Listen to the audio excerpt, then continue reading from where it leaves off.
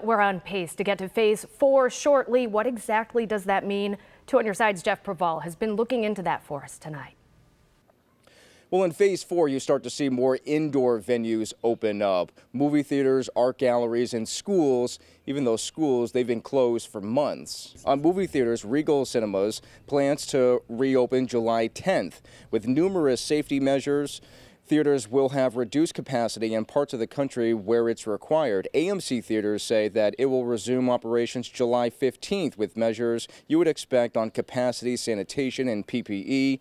AMC says that guests will have to wear masks in parts of the country where they are required, like New York State, but you won't need to wear one if you're eating or drinking. This comes as the state urges people who live out of state during the winter to get tested upon their return back for the summer.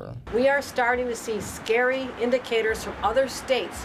People that spend part of the year in New York and part of the year in Florida are now returning, and we're seeing cases in communities where we've never had them before. Lieutenant Governor Kathy Hochul didn't specify where those new cases are coming from. The Albright Knox, which falls into phase 4, is under construction. The art gallery has a satellite location on Northland Ave, which is closed until further notice, and public events are postponed through July 31st. Now, the Birchville Penny Arts Center says that it is making preparations to reopen, and we're scheduled to talk to the art gallery's executive director early next week. Now, Lieutenant Governor Kathy Hochul, she also had some updated comments today on the reopening of malls. We'll have that story coming up at 6. I'm Jeff Preval, Channel 2 News.